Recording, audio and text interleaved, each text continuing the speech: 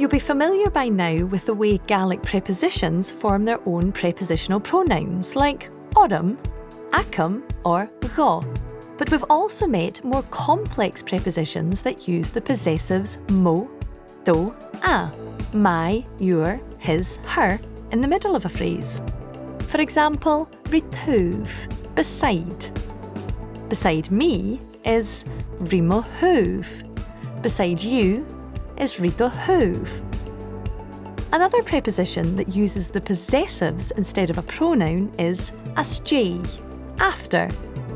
After the rain, asjé anushke, but after me, asmoye. Unlike rimohúv, by my side, there's no good word-for-word translation of asmoye, but it works in exactly the same way and just needs lots of practice.